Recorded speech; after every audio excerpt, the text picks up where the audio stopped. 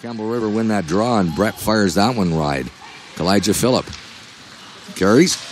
He almost overskated it. Passed ahead. Parker Ellis. Now to Gage. Gage fakes that shot. One-timer. Puts it in front. Loose puck. They score! Parker Ellis. His second goal of the night. Taps that in on a backhand. 12-12 remaining in the period. So 7:48 the time of the goal for the Wolves, and they take a 4-3 lead. Well, that's just a perfect example.